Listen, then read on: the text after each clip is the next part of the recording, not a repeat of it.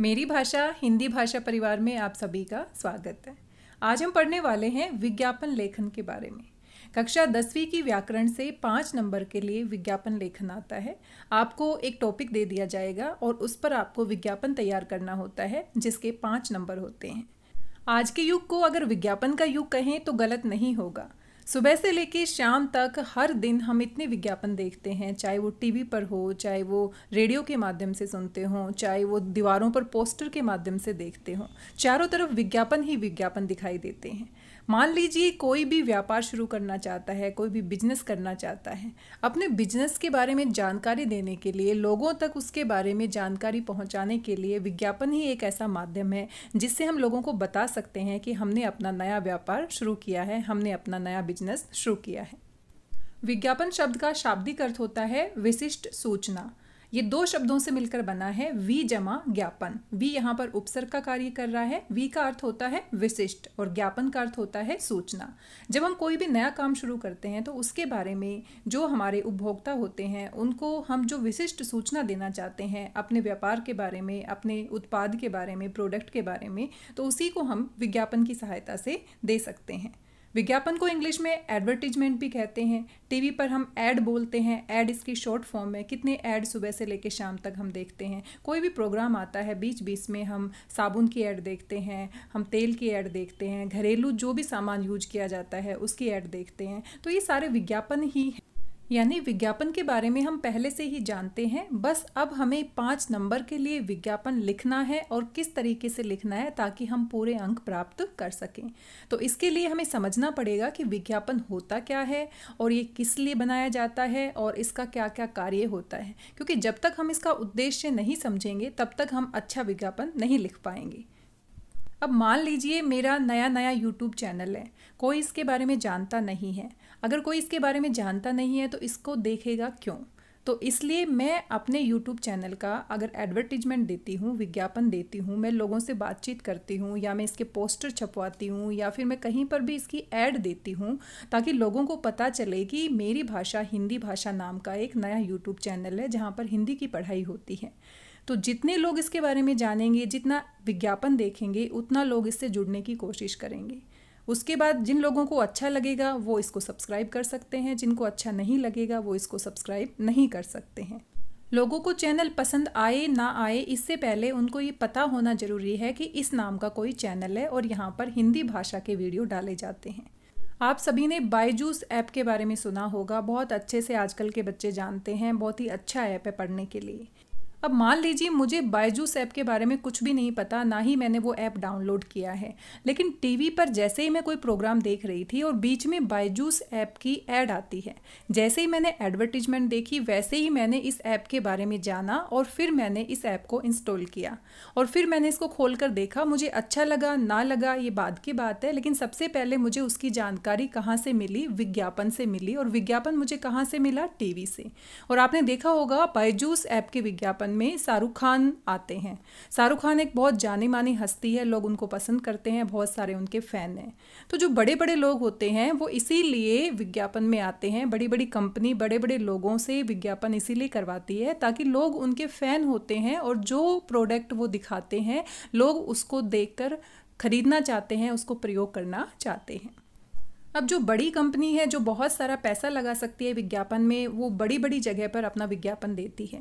लेकिन मान लीजिए मुझे एक छोटी सी अचार की फैक्ट्री खोलनी है और मेरे पास एक छोटा सा कमरा है, वहीं पर मुझे अपना अचार बनाने का काम शुरू करना है और आसपास के लोगों को पता ही नहीं है कि मैंने अचार बनाने का नया काम शुरू किया है।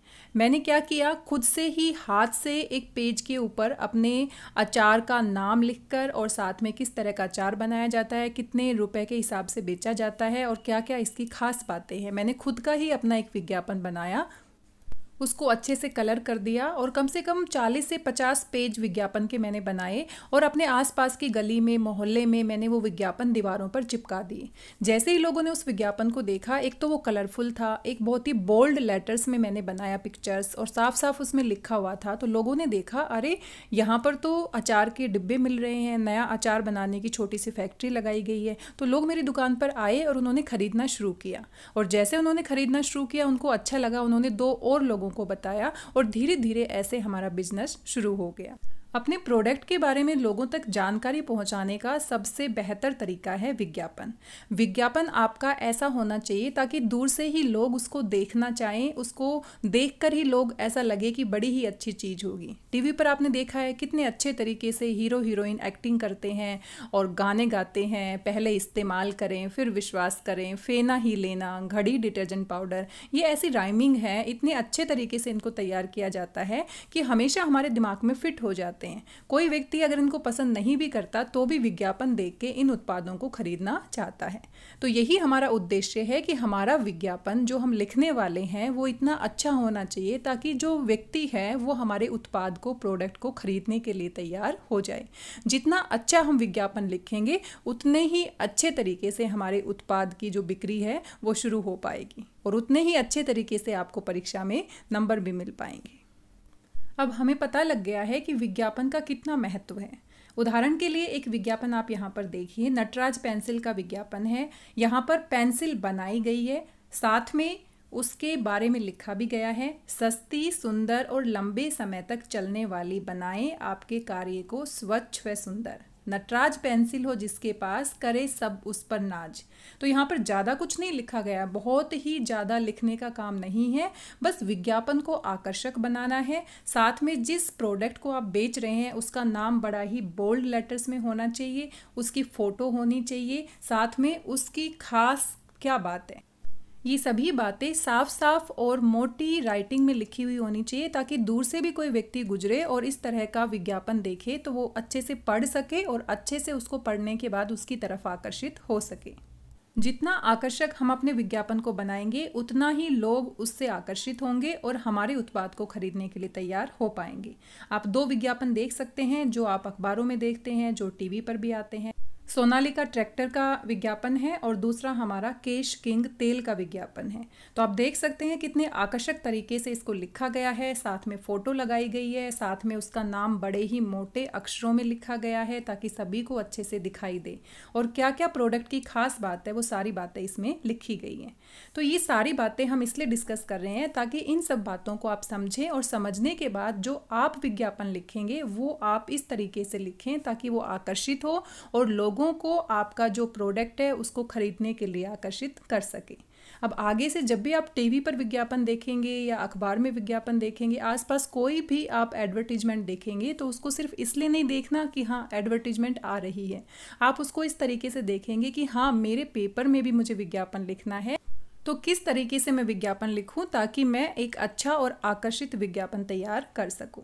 विज्ञापन क्यों बनाए जाते हैं, विज्ञापन का क्या अर्थ होता है, क्या इसका उद्देश्य होता है, ये तो हम जान चुके हैं। और साथ में आप देख रहे हैं कितना कंपटीशन का ज़माना है, कितने सारे एक जैसे प्रोडक्ट मार्केट में आ गए हैं। तो बहुत सारे प्रोडक्ट ऐसे होते हैं जिसका विज्ञापन इतना अच्छा होता है कि लोग उस विज्ञापन को देख के बहुत आकर्षित होते हैं। कुछ विज्ञापन ऐसे होते हैं जो देखने के बाद हमारे दिल और दिमाग पर इतना असर करते हैं कि सालों तक हम उसको नहीं भूल पाते। कुछ विज्ञापन में इस तरह का गाना गाया जाता है, इस तरह की राइमिंग बनाई जाती है, कोई ऐसा चित्र दिखाया जाता है। पार्ले जी बिस्किट के ऊपर जो लड़की का चित्र है, आप देख सकते हैं कितना आकर्षक चित्र है जो हमारे दिमाग में फिट हो जाता है। मैगी का विज्ञापन आप देख सकते हैं, कितने सारे विज्ञापन हम देखते हैं जो हमारे दिल और दिमाग पर सीधा असर करते हैं, इतने आकर्षक होते हैं कि हम ना चाहते हुए भी उनका प्रोडक्ट खरीदना चाहते हैं। आकर्षक विज्ञापन बनाने के लिए हमें कुछ बातों का ध्यान रखना पड़ेगा। सबसे पहली बात है उपभोक्ताओं की मनस्थिति के अनुरूप विज्ञापन बनाना होगा कि लोग कैसा सोचते हैं, लोगों को कैसे आकर्षित किया जा सकता है, क्या हम लिखें, क्या हम बनाएं ताकि लोग उसकी तरफ आकर्षित हो। तो हमें किसको टारगेट करना है, हमें उपभोक्ताओं को टारगेट करना है, कस्टमर्स को टारगेट करना है।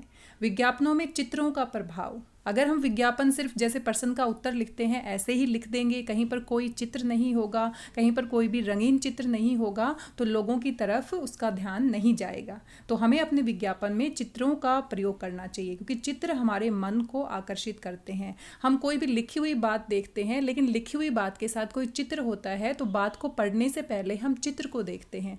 तो हमारे विज्ञापन में चित्र जरूर होने चाहिए। विज्ञापनों में रंगों का प्रयोग करना चाहिए। हमारा दिमाग रंगों की तरफ ज़्यादा आकर्षित होता है। अगर हम एक साधारण लिखाई में कोई बात पढ़ते हैं और दूसरी रंगीन चित्रों के माध्यम से कोई बात पढ़ते हैं, रंगीन अक्षरों में लिखी हुई बात पढ़ते हैं, तो रंगीन अक्षरों पर हमारा ध्यान ज़्यादा जाता है। इसीलिए आपने देखा होगा छोटे बच्चों की जो पुस्तक होती है उसमें बच्चों का ध्यान आकर्षित करने के लिए बहुत सारे चित्र बनाए जाते हैं और रंगीन चित्र होते हैं, तो रंगों का इस्तेमाल करना ज़रूरी है।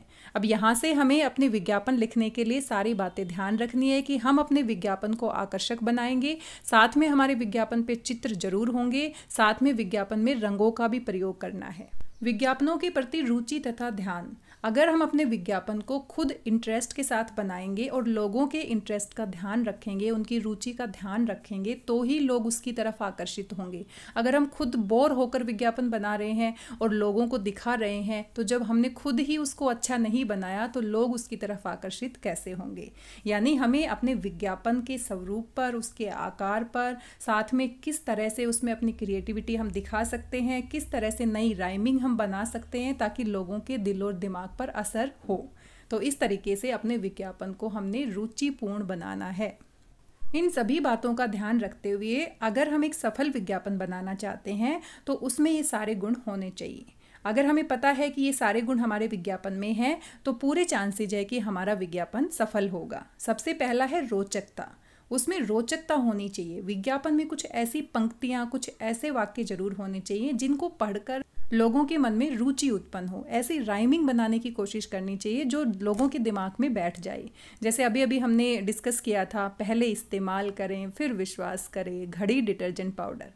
इसी प्रकार से रिन साबुन की ऐड आपने देखी होगी, इससे सफ़ेद आपको कहीं नहीं मिलेगा। कितने अच्छे तरीके से पिक्चर्स में सफ़ेदी दिखाई जाती है, कितनी अच्छी सफ़ेदी होती है। बाकी सारे कपड़े पीले होते हैं और बस एक ही कपड़ा जिसमें रिन साबुन का इस्तेमाल किया है वो बिल्कुल चमकता हुआ दिखाई देता है। और कितनी क्रिएटिव तरीके से नई नई ऐड आती रहती है। तो जिस इंसान ने रिन साबुन को यूज नहीं किया होगा वो ऐड देखकर एक बार ज़रूर ट्राई करेगा। दूसरा सफल विज्ञापन का गुण है विशिष्टता, यानी कुछ खास होना चाहिए। ऐसा नहीं कि सभी विज्ञापन एक जैसे हो। आपका विज्ञापन कुछ हटके होना चाहिए, कुछ अलग होना चाहिए। यहाँ पर कुछ लिखा भी गया है, आप देख सकते हैं। डेबू की छोटी कार मैटीज का विज्ञापन, और ये शुरू होता है इस पंक्ति से, दिल है छोटा सा छोटी सी आशा, जो विज्ञापन को रोचक और विशिष्ट बना देता है। यानी कार का विज्ञापन दिया जा रहा है और गाने से शुरुआत की जा रही है, तो लोग उसको सुनकर ही इंटरेस्ट लेना शुरू करते हैं कि आगे क्या होने वाला है। टीवी पर आप ऐड देखते हैं, कितनी सारी ऐड ऐसी होती है जो हमारे दिल में जगह बना लेती है। क्रीम की ऐड आप देखिए, क्रीम में ऐड के बारे में इतना अच्छे तरीके से बताया जाता है, इतनी अच्छी एडवर्टीजमेंट की जाती है कि कोई व्यक्ति एक बार ज़रूर ट्राई करना चाहेगा। ऐसी कोल्ड ड्रिंक की ऐड आप देख सकते हैं, और कितना इनोवेटिव आइडियाज़ होते हैं ऐड में। तो कुछ ऐसे ही आइडियाज़ हमें भी अपने विज्ञापन लेखन में प्रयोग करना होगा। सफल विज्ञापन का अगला गुण है सरलता।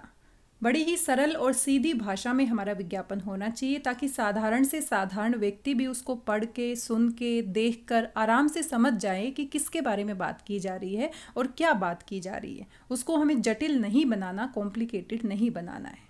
अगला गुण है संक्षिप्तता। जो हमारा विज्ञापन है उसको हमने बहुत ज़्यादा बड़ा नहीं बनाना है, छोटा रखना है, ब्रीफ में बनाना है। विज्ञापन में इतना कुछ नहीं लिखना, इतना कुछ नहीं सुनाना, इतना कुछ नहीं दिखाना कि लोग देखते देखते बोर हो जाएं। हमें बहुत छोटे छोटे विज्ञापन बनाने चाहिए, चाहे वो लिखित में हो, चाहे वो हम डिस्प्ले कर सकें। टीवी पर, रेडियो पर, अखबार में जो भी विज्ञापन हम देखते हैं वो बहुत छोटे होते हैं और बहुत ही रुचिपूर्ण होते हैं ताकि लोगों का ध्यान आकर्षित कर सके, और थोड़ी सी पंक्तियां होती हैं ताकि जल्दी से लोग पढ़ें और उस प्रोडक्ट के बारे में जानें और उसको खरीदने के लिए तैयार हो जाएं। जैसे गागर में सागर भरना मुहावरा है, बिल्कुल वैसे ही हमें अपने विज्ञापन में गागर में सागर भरनी है। बहुत कम शब्दों में बहुत अच्छी बातें दिखानी है। हमारे विज्ञापन में विश्वसनीयता होनी चाहिए, क्योंकि जहाँ पर ट्रस्ट नहीं होता वहाँ पर कोई भी चीज़ सफल नहीं हो सकती है। ऐसा नहीं होना चाहिए कि अपने विज्ञापन में हम इतना बढ़ा चढ़ाकर बातें बता दें और बाद में वो चीज़ें सही ना हो। तो विज्ञापन में हमें उतना ही बताना चाहिए जितना हमारा प्रोडक्ट में होता है। विश्वसनीयता बहुत ज़रूरी है। अगर हम इस तरह से बढ़ा चढ़ाकर बातें कहेंगे और प्रोडक्ट में वो सारी बातें नहीं होंगी तो हमारा जो बिजनेस है, जो व्यापार है, वो ज़्यादा दिन तक नहीं चल पाएगा। विज्ञापन के माध्यम से हमें अपने ग्राहक को कभी भी धोखा नहीं देना चाहिए, क्योंकि वही चीज़ हमें उसको दिखानी चाहिए जो चीज़ वो इस्तेमाल करने वाला है। अगर हम किसी को धोखा देंगे तो हम कितने दिन तक व्यापार कर पाएंगे। इसलिए हमें वही बताना चाहिए जो सही है और जो हमारे ग्राहक तक पहुंचना चाहिए। अगला है संगत भाषा। ये भी उसी प्रकार है कि हमें संगत भाषा का प्रयोग करना चाहिए। ऐसी भाषा का प्रयोग नहीं करना चाहिए जो हमारे प्रोडक्ट की क्वालिटी से मैच नहीं करती है। हमें वही बात बतानी चाहिए जो हमारे प्रोडक्ट के अंदर है। आश्चर्य या कुतूहल का भाव, हमें कुछ इस तरीके से अपने विज्ञापन को लिखने की कोशिश करनी चाहिए ताकि लोगों के मन में थोड़ा हैरानी हो, देखने का मन करे कि आखिर है क्या इसमें। जैसे जादूगर अपनी ट्रिक दिखाता है तो हम बड़ा ही आश्चर्यचकित हो जाते हैं कि नेक्स्ट स्टेप पे क्या होने वाला है। वैसे ही अपने विज्ञापन में भी कुछ ऐसा इंटरेस्टिंग अगर हम दिखा सकते हैं, लोगों के मन में आश्चर्य या कुतूहल का भाव पैदा कर सकते हैं, तो ये हमारे विज्ञापन के लिए बेस्ट रहता है। प्यारे विद्यार्थियों, हमने देखा कि एक अच्छा विज्ञापन क्या होता है, क्यों बनाया जाता है, किस तरीके का होना चाहिए, क्या उसके गुण होते हैं, क्योंकि ये सारी बातें पहले जानना जरूरी था। मैं आपको सीधा विज्ञापन की फ़ोटो दिखाकर समझा सकती थी कि इस तरह से आप विज्ञापन लिख सकते हैं, लेकिन जब तक हम किसी काम को करने का उद्देश्य नहीं समझते हैं तब तक उसको सीधा हम नहीं कर सकते हैं। तो मुझे लगता है कि ये सारी बातें जानने के बाद एक काम आपको करना है। जितनी भी ऐड आप देखेंगे आज के बाद, तो आप देखेंगे कि हाँ, इस ऐड में ऐसा क्या खास है, किस प्रकार से लिखा गया है, किस प्रकार से बोला गया है, ताकि आप उस आइडिया को, उस तरह के नए आइडिया को अपने विज्ञापन में प्रयोग कर सकें। पेपर में आपको किस तरह से प्रश्न दिए जाएंगे, पेपर में बाई चांस आपसे पूछ लिया जाएगा विज्ञापन क्या होता है, इसका उद्देश्य क्या होता है, लेकिन 99.9% जो आपके प्रश्न होते हैं वो आपको एक प्रोडक्ट का नाम दे दिया जाएगा और उसके बाद उसके ऊपर आपको अपना विज्ञापन तैयार करना होता है। कभी कभी परीक्षा में आपको प्रोडक्ट का नाम दे दिया जाता है।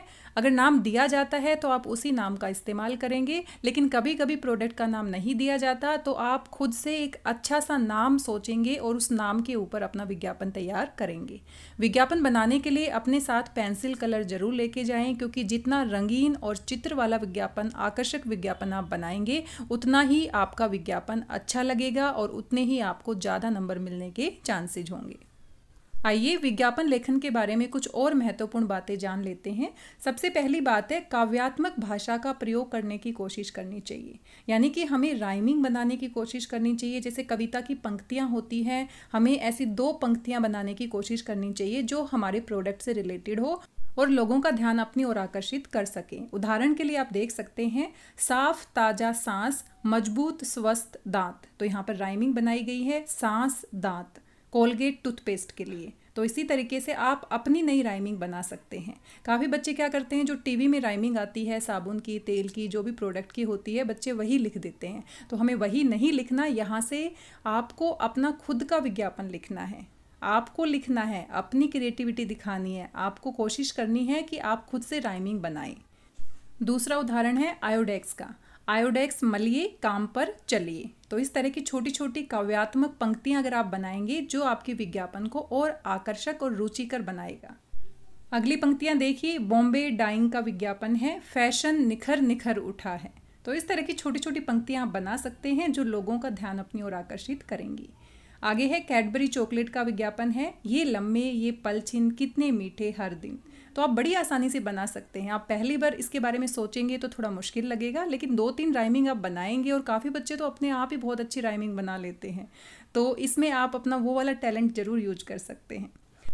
दूसरा महत्वपूर्ण बिंदु है विस्मयादिबोधक चिन्हों का प्रयोग, क्योंकि विस्मयादिबोधक चिन्हों का प्रयोग हम हैरानी के लिए, सरप्राइज दिखाने के लिए हम करते हैं। तो यहाँ पर भी हमारा जो प्रोडक्ट है वो इतना हैरान करने वाला होना चाहिए और इस तरह से हम कुछ अपने विस्मयादिबोधक चिन्हों का प्रयोग कर सकते हैं। जैसे नया प्रेस्टीज, तो नया के पीछे इसने विस्मयादिबोधक चिन्ह लगाया है ताकि पढ़ते या बोलते समय एकदम से चौंक कर हम बोले नया प्रेस्टीज, वाह ताज, नई डबल डिटर्जेंट। तो इस तरह के विस्मयादिबोधक चिन्हों का प्रयोग हम कर सकते हैं। अगला महत्वपूर्ण बिंदु है शीर्ष पंक्तियां, यानी जो हमारा विज्ञापन है उसका टाइटल और शीर्षक बड़ा ही आकर्षक रखना है।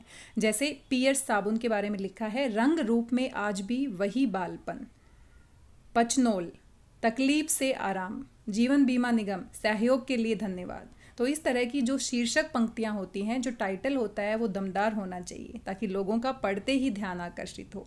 और के प्रयोग से, और नेस्कैफे अब नए पैक में और इसके निर्माता हैं डीपी। तो इस तरह से आप हैरानी वाले शब्द और शब्द लगाकर भी आप अपना विज्ञापन आकर्षक बना सकते हैं। क्योंकि सिर्फ आदि शब्दों का प्रयोग कर सकते हैं, क्योंकि ये अधिक ताकत देता है, ग्लूकोज डी। यहाँ कुछ उदाहरण दिए हैं ताकि इनकी सहायता से हम जब अपना विज्ञापन लिखेंगे तो उसमें इस तरह के शब्दों का हम प्रयोग कर सकते हैं। सिर्फ मार्गो ही लेना, इस तरह से हम ऐसे शब्दों का प्रयोग करेंगे तो लोगों का ध्यान आकर्षित होगा। इससे बेहतर आपको कहीं नहीं मिलेगा, इससे अच्छा आपने कभी नहीं देखा होगा, इस तरह के हैरानी करने वाले शब्दों का प्रयोग भी आप कर सकते हैं। क्यों ना हो मैं डाबर का लाल दंतमंजन इस्तेमाल करता हूँ, यानी कि मेरे दांत क्यों ना सफ़ेद हों, क्योंकि मैं डाबर का लाल दंतमंजन इस्तेमाल करता हूँ। तो इस तरह के शब्दों से हमारी भाषा में थोड़ा सा आकर्षण उत्पन्न होता है, जो हमारे विज्ञापन को और ज़्यादा आकर्षित बनाता है। आइए कुछ उदाहरण देखते हैं ताकि जो गुण हमने अच्छे विज्ञापन के पढ़े हैं वो इन सब में है कि नहीं।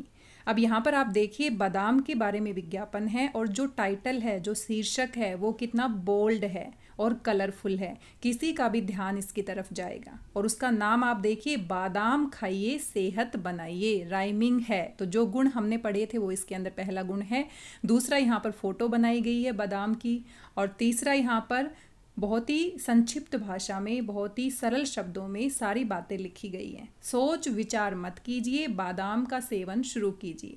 बादाम की विशेषताएं, क्या क्या प्रोडक्ट में विशेषताएं हैं? अनेक गुणों से युक्त, पौष्टिकता का भंडार, शरीर को ऊर्जावान बनाने के लिए, साथ साथ दांतों की सुरक्षा।